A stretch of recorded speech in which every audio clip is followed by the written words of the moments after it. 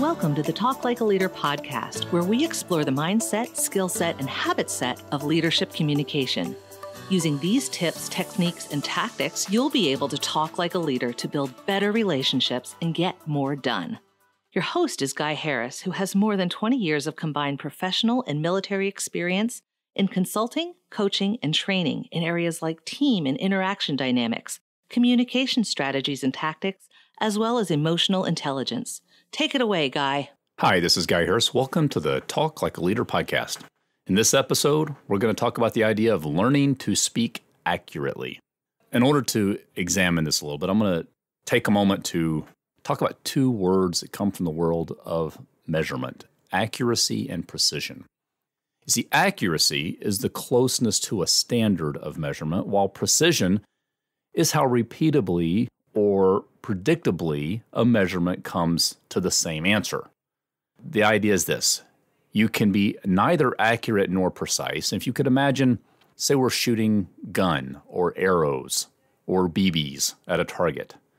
Shooting in a way that is neither accurate nor precise would have every shot fall to the right of the bullseye and all over the place, up and down the target. So all to the right and all over the place, neither accurate nor precise.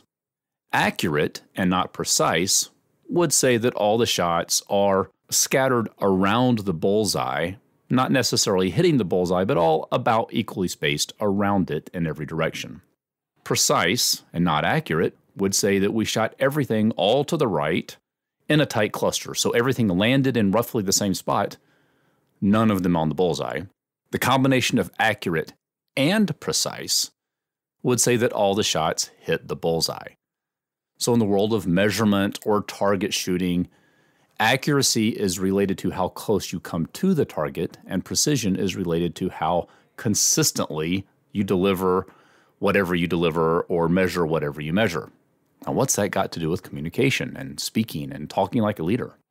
Well, in communication, saying things in a way that accurately reflects the situation, trying as much as possible to avoid your personal bias, unless, of course, you're willing to acknowledge you're speaking from a place of personal bias. But accuracy is related to that ability to accurately define the situation.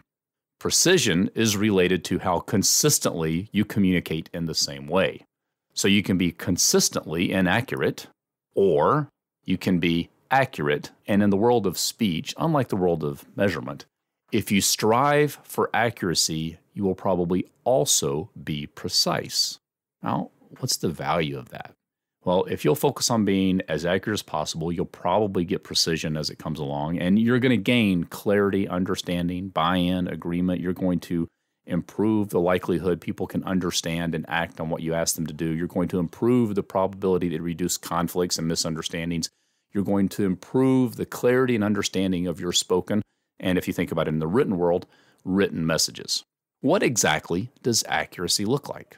I think the best way to describe it is to just give some examples. And I'll give a series of examples with comparison statements buried in each statement to come. So one person with a problem does not mean that everyone has a problem. You can say that one person who agrees with you does not necessarily mean that everyone agrees with you.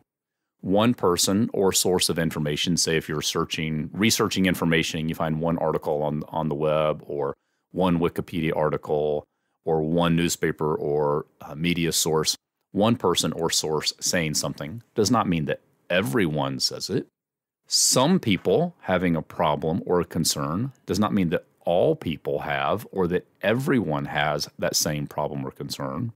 An event, a complication, or a problem that happens sometimes or under some circumstances does not mean that it always happens.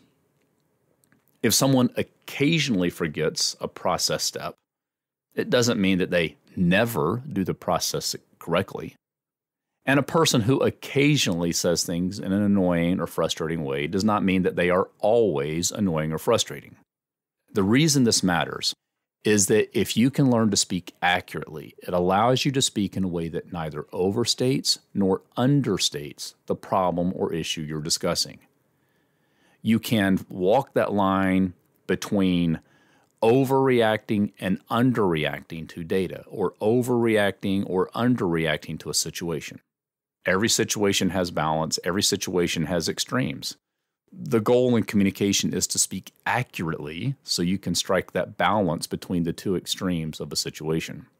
And if you can remember what Mark Twain said, he said that the difference between the almost right word and the right word is really a large matter.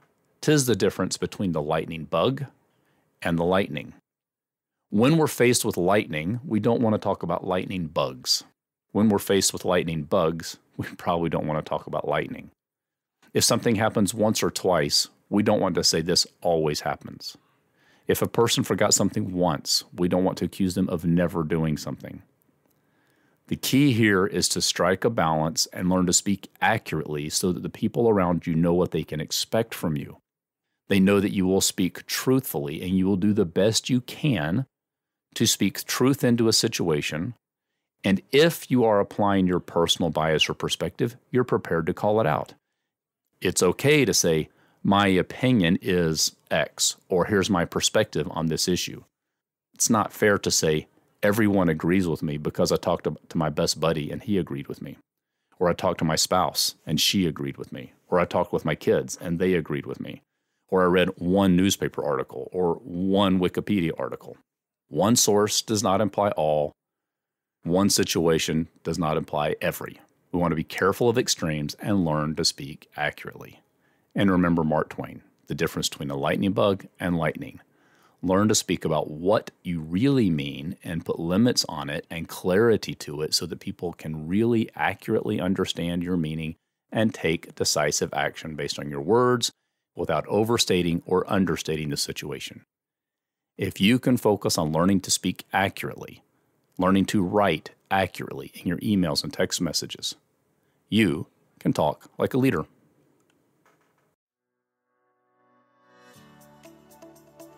This has been the Talk Like a Leader podcast. You can listen to this show every week wherever you get your podcast. If you haven't, be sure to subscribe so you never miss an episode. I'm Guy Harris, and thanks for listening.